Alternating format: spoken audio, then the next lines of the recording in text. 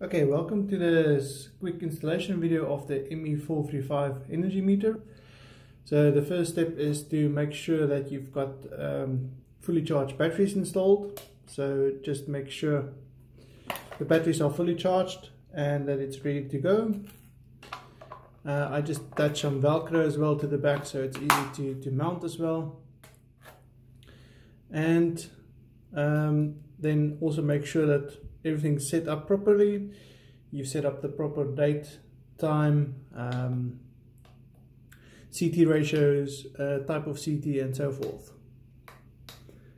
Okay, that's all explained in one of the previous videos. You can just double check here that you set the right type of CT, like a Rogowski coil or solid core or so forth. So just double check all your settings.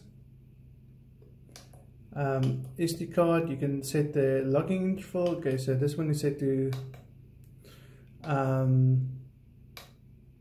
every 15 minutes, which is a bit much. Every 1 minute or so is actually preferable. So every 60 seconds. Save settings, and you can also change your date and time and so forth. Okay, so as a second step, let's install our current transformers or Rogowski coils. So as you can see, there's 3 of them. So just to show how it works, it's got an arrow there showing the flow of current. So this will be the source and this will be the load, so the network and the house. And then there's a button there that you can just click to open it, and it just clicks in like that, and this goes around your wire, and it's quite flexible and easy to install in tight places, which is often a problem in a lot of distribution boards. Okay, so let's install the current transformer. So let's open up the distribution board, just remove the door to make the access easier, and the main supply, just make sure your arrows is pointing the right way, so from the supply to the load, and just click it in, and do that for the second one as well.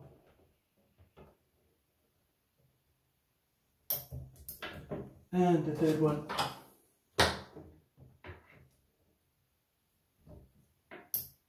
Okay.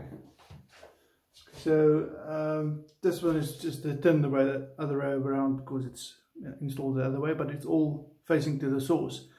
If it's installed the wrong way around, then you'll see a negative flow of current in your meter.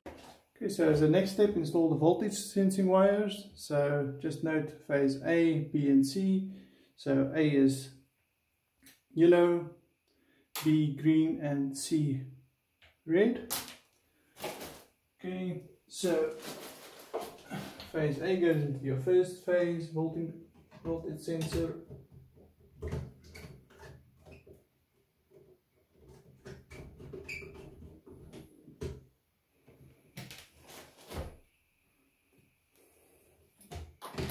B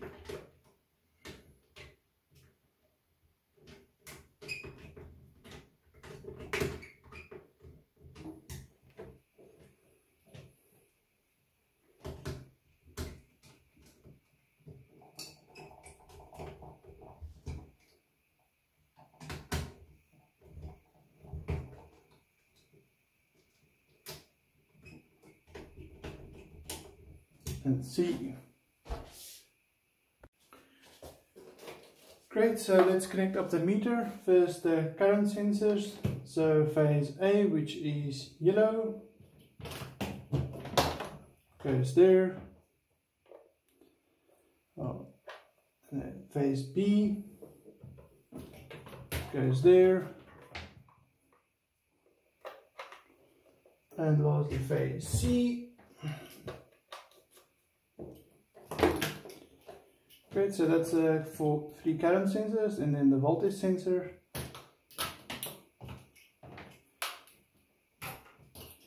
Phase A,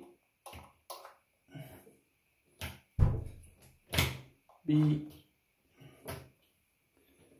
and C, and your neutral. Great.